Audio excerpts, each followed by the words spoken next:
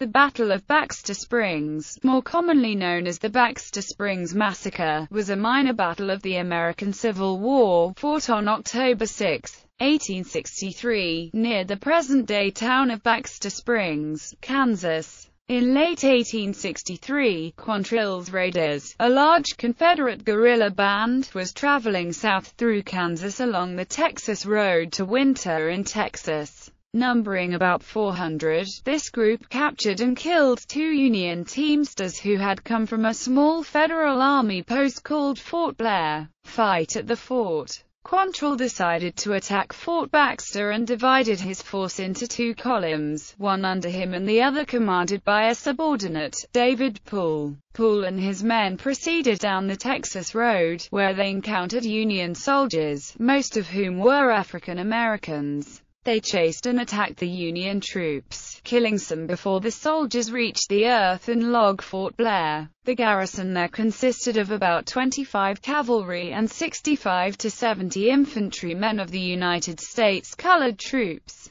Poole's column attacked the fort, but the garrison fought them off. First Lt.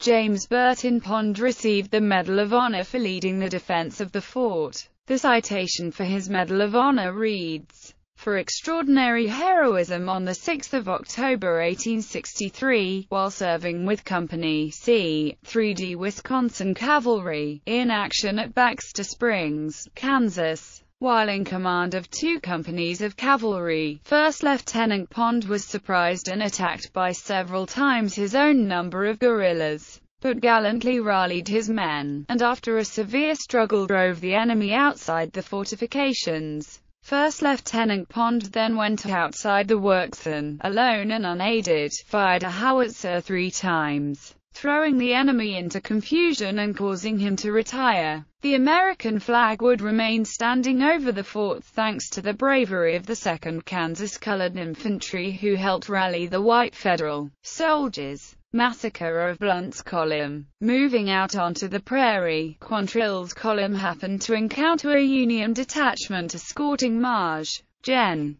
James G. Blunt, who was moving his command headquarters from Fort Scott eastward to Fort Smith, Arkansas. They greatly outnumbered the Union forces, wearing Federal uniforms and thereby taking the Federals by surprise. Quantrill's column killed most of the detachment, including many who had attempted to surrender. Among the dead was a military band, Maj. Henry Z. Curtis, and Johnny Fry, a total of 103 men. Also killed was James O'Neill, an artist correspondent for Leslie's Weekly. When a few men escaped to Fort Baxter, soldiers went out to find Blunt and survivors. There were few. Quantrill's demand. After the massacre of Blunt's troops, Quantrill sent a demand ordering Pond to surrender the fort. Pond refused the surrender. Bloody Bill wanted to attack the fort again, but Quantrill refused and the guerrillas left for Texas. Aftermath. Blunt was removed from command for failing to protect his column, but he was soon restored.